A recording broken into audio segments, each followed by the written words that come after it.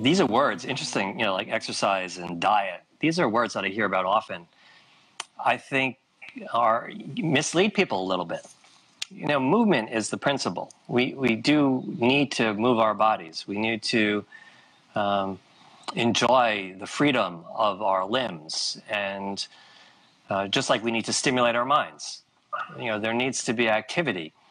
But exercise seems to me to be a word that resulted from some fitness manufacturing company that was also trying to take advantage of our need for that to some extent and sell us something.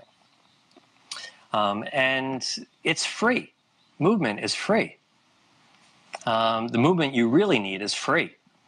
Yet we're in this culture where if we don't buy it, we don't actually think it's going to have that value, because that value is arbitrarily created. And diets are the same. Yes, we need to eat, and we can choose what we eat.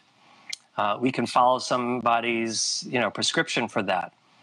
Or we could just say, well, I'm going to eat the most wholesome, beautiful food that I can, that are grown by people I know who do it in love and with honor and to the land and to the animals or to whatever it is.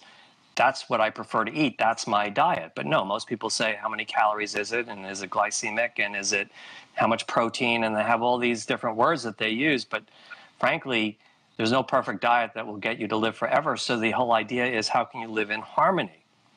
And that to me is sort of like activity and nourishment. These are the words I prefer. And then you can broaden how you apply them and live a life of beauty as opposed to rules. Absolutely. That's very true. Everybody should have a Dr. Michael Finkelstein. He's great.